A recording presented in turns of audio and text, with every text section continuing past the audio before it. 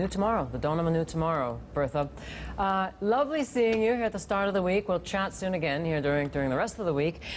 Now, there have been vocal debates surrounding employment in the run-up to the election. We have 3 days to go here in the UK, right, before the general election. But from zero-hour contracts to the minimum wage, are these outdated ideas completely? Could a more flexible and productive working schedule be adopted rather than the traditional 9 to 5? Jason Downs is a managing director from Powwownow, and he is with us here in the studio. Hi, Jason. Hello, Louisa. Why are you interested in this topic of flexible working hours? Why does it matter? Well, personally for me, my business, which is a conference call company, allows other people and other companies to have a much better way of working, much more productive and much more flexible way of working. So work-wise it's important, but also home-wise as well. I have a young family. It's important for me personally to have a more flexible way to do what I need to do each week, each day. Yeah. How about the people who say, look, this is in principle it's great, you know, in practice it's terrible, that you need to have some type of a team spirit, you need to have a community feeling as well. It's important that we know what rules and regulations are in place, that you have somewhere where you have to go in, you need to show up, you need to show your face, you need to, you know, make sure that you're part of something greater, and if you just sit at home working all the time, you don't get that. Yeah, I guess when I look at our customers, I look at some of our business partners, how they work, that statement is very outdated now. The technology is now here to enable everybody to work where they want, around the globe, around the UK, around Europe, and get things done, because you can share files, you can message each other, and it's what the new generation is expecting and demanding. Is there proof in the numbers? I mean, do we actually see better productivity if you work from home? There's various stats out there in terms of productivity.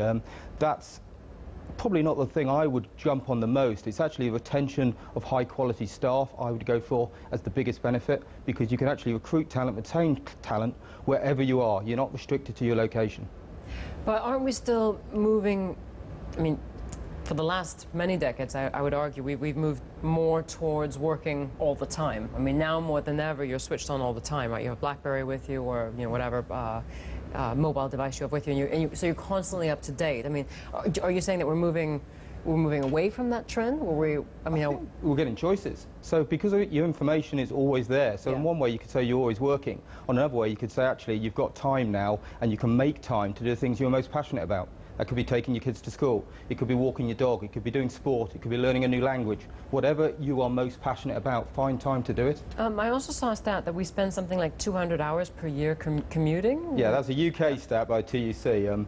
Actually, if you go down some of the layers of that data, there's a huge group of people spending over 50 hours a month just in terms of commuting. And if you look at last week, in terms of some of the train chaos around the southwest and the south, it was, you know, 5 hours of wasted time for many people. How does UK working compare to working elsewhere? I mean, in terms of the flexibility of jobs? In terms of flexibility, the Scandinavian countries have been far ahead in terms of their commitment really to mums and dads, in terms of enabling them to spend time with families. The UK is catching up considerably. In the US, 1 in 5 people is expected to be working at home. In France, Germany, that trend is growing. We're seeing much more demand for our products in those nations now. So, as with everything, everything is going global. You're not getting one country doing something and another country not following now. So these promises that we're hearing in the run-up to the election about, wages or about working hours, I mean, what do you make of that? Literally, I've never relied on government to run my business. I don't need their policies. I think most business leaders don't need the government policies to do it. You've got to do what's right for your business and right for your employees and right for your customers. Jason, thank you very much for coming in to talk to us. Jason Downs, the managing director for Powwownow. Thank you. That is it.